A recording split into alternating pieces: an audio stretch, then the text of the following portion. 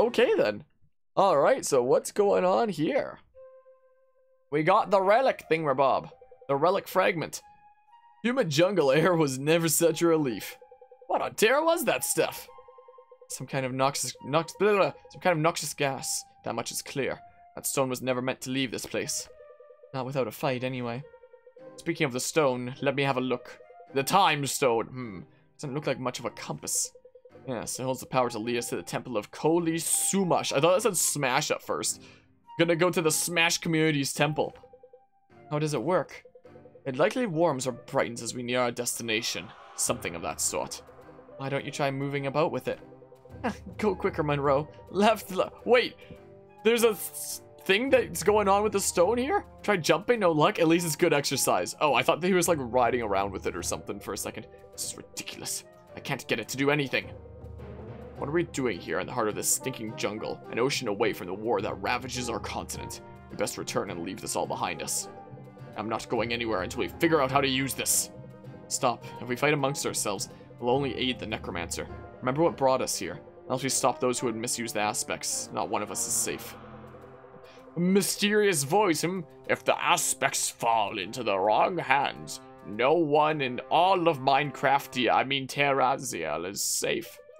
That's right, Garrick. I didn't say that. No, but if you had, I would consider you wise. Where's that coming from? The stone! It's a stone! Ah, yes, the stone speaks! Oh, the compass, is it? This is my stone voice now. Tell us, by what name should we know you? First, answer me this riddle 3. I mean, who sent you to me? The Order of Eternals. What proof have you of this? I serve as their ambassador, for the moment. The priestess and I, we carry their seal. Indeed you do. Well, then you may call me Guide. Sometimes I'm also known as Tim, but you can call me Guide for now, as it seems that is the part I have to play in your story. Speak then, Guide.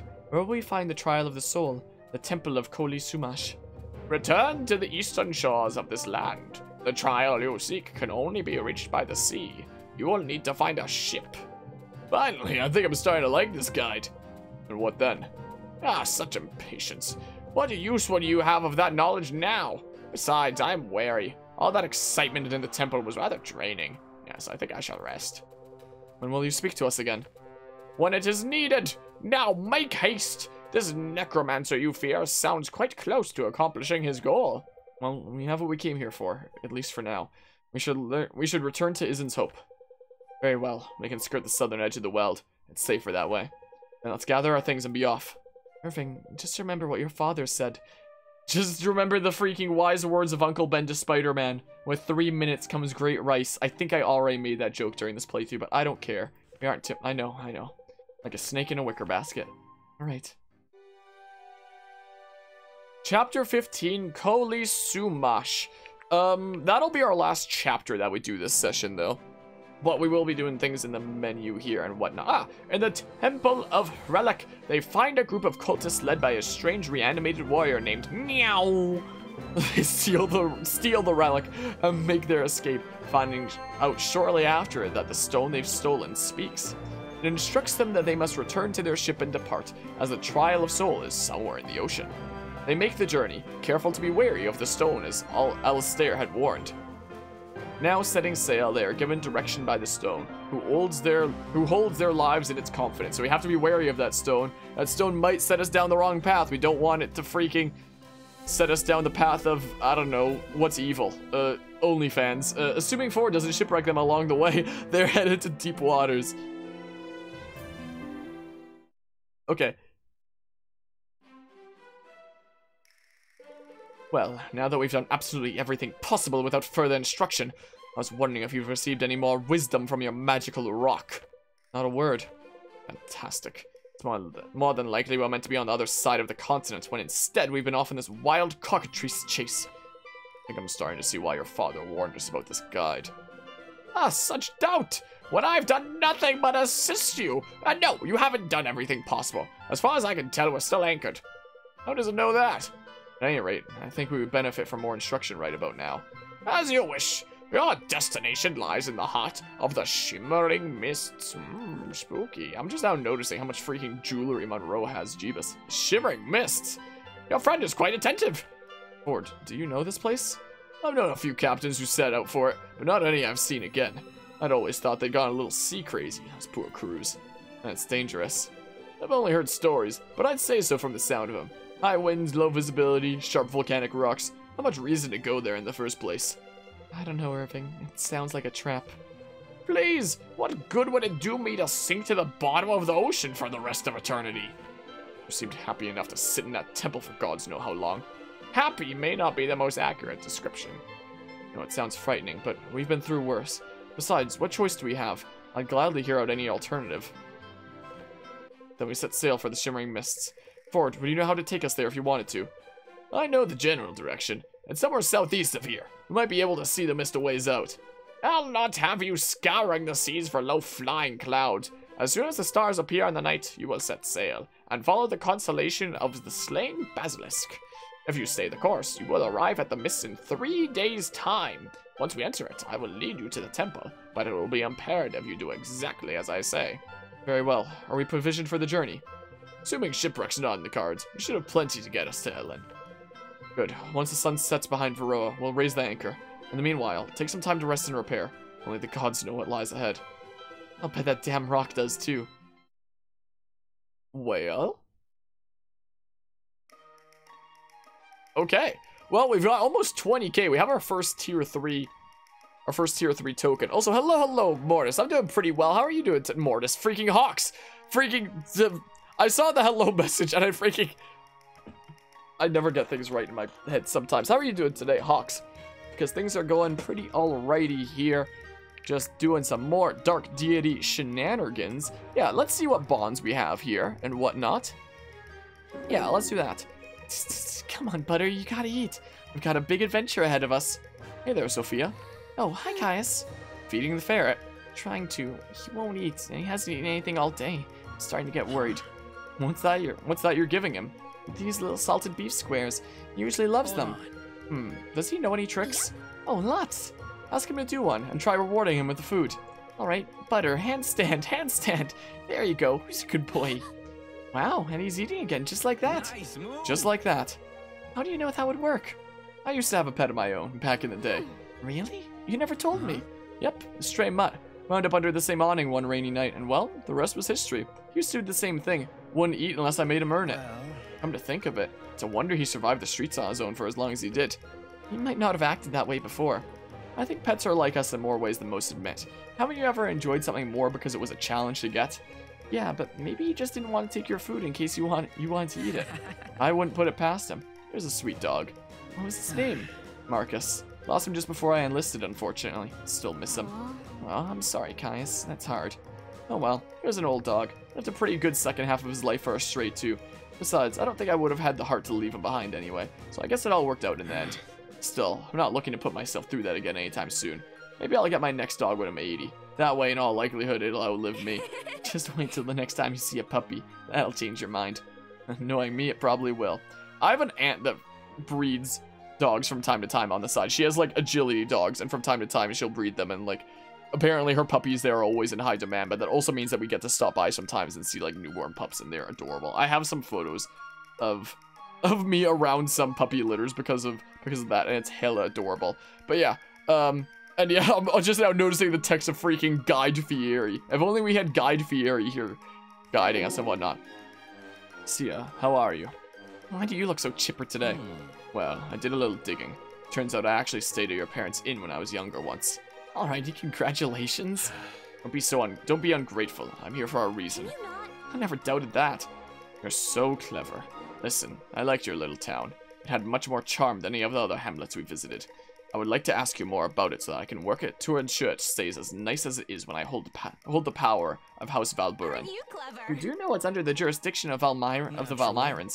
Yes, of course I know that. It doesn't leave me entirely powerless in the matter, though I wouldn't expect you to know such things. Very kind of you if I do say so myself. Yes, what do you think? What do I think? I think I have no idea when you turned into the benevolent type. It's purely selfish, truly. I find value in my experience traveling to Duskwater as a child, and thus I want to do the same for my children one day. Oh, shove off. Any other backwater dunghole town would serve the same purpose, and you know it. There's nothing special about Duskwater. I beg to differ. I would expect you to have more pride in where you come from. Not everyone comes from a place worthy of pride, Monroe. Of all the things it seems like you might understand, it's that. Well, you wouldn't want me to put in a good word. Of course I would want that. It's my home, and my parents run the biggest business in town. So then what is the fuss? I swear, your countryside women can't make up your minds with half a coin. You're treading dangerous grounds here. This is another support where it seems like the audio sounds for like the sounds that they make during supports is like swapped up again and whatnot. What? I thought it was funny. It's a joke. Explain. Yeah, the audio things are freaking mixed up with this. I'm leaving now. If you're being sincere and asking, we can talk about it another time. Alright, my apologies. Welp. But yeah, the darkness from this game is getting to you, Harmonia, make you think I'm Mortis. Yes, now taking your name, Mortis. Doing great, though. Just slept, like, the entire day. That's me a lot of days. I actually got up at, like, a semi-normal hour today. Like, I was gonna do some late-night chilling with, like, a late-night stream last night, but then I just got so tired, and I passed the hell out. So I got up at, like, a decent time today. Arima. Hello, Samara. Did you need something? Yes, teach me. I'm afraid I'll have to ask you to be more specific. I want to learn to fight like you. Before I even saw you in the arena, just from the way people spoke of you, I always did. Now, I see you tense circles around your enemies with my own eyes. I want you to train me. I'm flattered, but I don't know that I have anything to critique. I've seen you fight with skill. I can't help and then you can see my abilities are nothing like yours. Samara, your gifts lie in healing. I'm an adept. We must each walk the path set before us. I don't want to walk, I want to run. Your eagerness will serve you well. I was the same way in my youth, but it must be balanced with patience. This makes no sense. Patience. Just what am I waiting for exactly? Experience will translate to skill in time. And give me the experience I need. You wish to spar? Yes. It seems wherever I go, the fight is inescapable. Perhaps it's my fate. I mean, only if it's not a burden, of course. No, not at all. I will honor your zeal. It's an inspiration to me. But we must begin cautiously. I don't want either of us to either of us put out of commission for the next fight. Sure, I'm ready when you are. Then let's begin. Alright, looks like Alden has a thingamabob. We can get to A with Sophie here. Or Sophia. I was playing, before streaming this game here, we were playing some more Fire Emblem Fates, so I'm getting mixed up with that. Sophia, there was something I wanted to show you. Uh-oh, did Butter leave another present in your bedroll? And no, not this time, but I think I figured out how to summon one of those storm spirits well enough to show you what they look like. Stay back, Butter. What are you worried about? I haven't even done anything yet. Aren't these spirits you may just summon to attack people? Well, usually, yeah, but I can summon one that's completely harmless. Do you want me to show you? Alright, if you promise it's safe. I promise. Here goes. A bunny! God, it's so cute! Alden, wow, how did you learn how to do that? By accident, actually. I tried to cast a spell and I thought it missed. I fired and I missed. And then I looked over to see this little guy hopping around on the battlefield. That's incredible. You've got a real talent here, you know? You could put on a show or something. Yeah, it'll make a good party trick when this is all over. I bet it would. Thanks for showing me that, Alden. Sorry I panicked for a second there. That was silly of me. I think this was just what I needed. Totally brightened my day. You deserve it. What you said to me before, about giving myself credit for my accomplishments, that did the same for me. It's nice to return the favor. You really should give yourself credit. Look what you just did. Hey, think you can do it again? Absolutely. Alright, so they've gotten to Aish. Nice. What do we have here? Tell me what you know of Joyce. How cute. I thought you didn't have time for commoner harlots like myself. It's been eating at me for some time. I'm a slave to my own curiosity. Interesting. I wonder where that comes from. What did she say about me? I must know. First, you have to tell me why you need to hear it so badly. Is it textbook arrogance or genuine infatuation with Joyce? You're hardly giving me good options to pick from. I don't appreciate having words put in my mouth. Yeah, no kidding. Maybe you should think about that before you do the same to other people. I'm not here for a lecture in ethics, Bianca. I'm here to learn what Joyce said, and nothing more. You still haven't answered why you care. Absurd. Black Abyss, fine. Want to know so blasted badly why I care? I love gossip, and I can't stand knowing people talk about me behind my back. Who would've thunk? You're a gossip. God, that explains so much. I won't appreciate you sharing that information. Now, tell me. Oh, this is too good. Alright, deal's a deal. Joyce used to come by the shop all the time. She told me you hated her guts, and she didn't have the slightest clue why. It's ridiculous. We barely ever spoke. Why would I care about her one way or the other? Maybe. Okay, she didn't say that. I was baiting you to get more information. Will you just tell me already? She said that she'd heard you were thinking of leaving Etlin for a while. Spread your wings a little bit. Did she? Wonder who told her. I was far from open about it. And you did, didn't you? Naturally. That's why I was on Ford's ship in the first place, yes. Interesting. Looking at me like that. Not I even. don't think I will, gossiper. Well, Samara has a couple things here. You know, you don't have to hover around me. I appreciate that you've helped me get through my queasiness with all this fighting, but I'm really alright now. Cute. Who said that's why I'm hovering around you? I guess no one did. Can't honestly enjoy talking about your hometown as much as you have, though. Definitely. No, I don't. But I told you a bunch of fake stories to get you to calm down. Now I'm telling you the real ones. But the rolling hills? Oh, they're nice, but Red Hill puts us to shame. Hard to keep a rivalry up with a town that dwarfs you in every capacity. What a funny term, dwarfs. Sort of seems mean, doesn't it? Never thought about it. Don't really understand how you look into things like that so often. Doesn't your head get clogged up? What do you mean? You're always asking me questions about the but academic type stuff, like what I think of words. I don't think about words. I just use them. Can't help it. I didn't realize I did that. Seems normal to me. I've spent my whole life around academics. No, I didn't mean it as a bad thing. I think it's impressive. I like your normal. Thank you. And we have one here. Sarah, does being out in the wild ever remind you of the Royal Gardens? All the time. Yeah, me too. I miss them. The gentle waterfalls, the emerald parakeets chirping away in the willows. I miss the quiet. Samara, you hated the gardens. No. Sorry, Sarah, that would be incorrect. I hated not being allowed to leave the gardens. That never lasted very long anyway. Thanks to me. Yes, thanks to you. You were absolutely impossible. No, sneaking around unnoticed was impossible, supposedly, which is exactly why I had to do it. I think you've proven my case. Are you sure? Let's not forget the part you played convincing Mother to secure some more freedom. It's my big sister, Ever the diplomat. Half-sister. Maybe. But it's clear we both inherited the stubborn half. Surely not. I prefer to say persistent. There's that diplomacy again. Are you capable of giving it a rest when you talk to your sister? Forgive me, your half-sister. I think we both know the answer to that question. That's right, yes, you're more than capable. And here I'd almost forgotten. Had you? What a pleasant thought. Do hang on to that dream. Sure will. Alrighty, Irving has a thingamabob here with Elias, interestingly enough, even though I haven't used him for like 3,000 years. Irving, when we entered that temple in the Weld, you feel sick. It felt stifled. And I guess that's why we're having a support conversation. We must have built up enough support to have it unlocked, but just not until after that chapter. As if from the humid air, but there was something far more oppressive at the root of it. Yes, precisely. When that poison was released, I hardly noticed a change. I was already nauseous. I knew I couldn't have been the only one who felt it, but I had to be sure. And what do you make of it? Well, the guide is the obvious source. Can you decipher anything about it? Perhaps. The closer I get to it, the stranger I felt. When I close my eyes around it, I think I see the features of a face, but I can't be sure if I'm really seeing something, if it's just my imagination. And what does the face look like? Ancient, but young at the same time. Its eyes are closed, but it seems to be speaking. Does it appear human? Elven? It's hard to say. Difficult to describe it all, really. I just see it. For all we know, it really could be my imagination.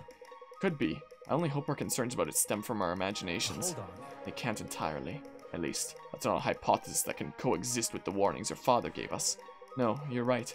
But it's possible that the worst outcome has already been avoided. Let's hope that's the case.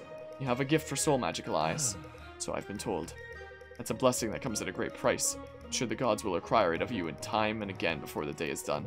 Then may I use it honorably, for the good of all. I trust that you will. But yeah, like that support was built. Yeah, what I was just saying. Indeedly do. So, our upgrades here. We have our first tier 3 token, which could always go to freaking Caius here, considering, you know, he's gonna freaking... That's gonna really up the accuracy. Because, I mean, he's already shredding things and whatnot. Sure, I'm giving my first tier 3 token to Caius. Can get greatsword. That would really up the weight, so we'll, like, chill there for a little while. So, who needs tier 1s? Is there anybody still that needs tier 1s? Here, take this tier 1. Take it. Take it. You can have it. Let's see here. Is there anybody that doesn't have a blue yet? Anybody not have a blue? I'll use my, thing. Oh, that's really gonna increase the weight. But what you gonna do? Dwarven Warbow. Okay. Who's from the units that I use needs another blue? From the units that I actually use here. Yeah, this is the area that I don't really use a whole lot. So, we can start building up some other things. Caius doesn't really need to build up other things there.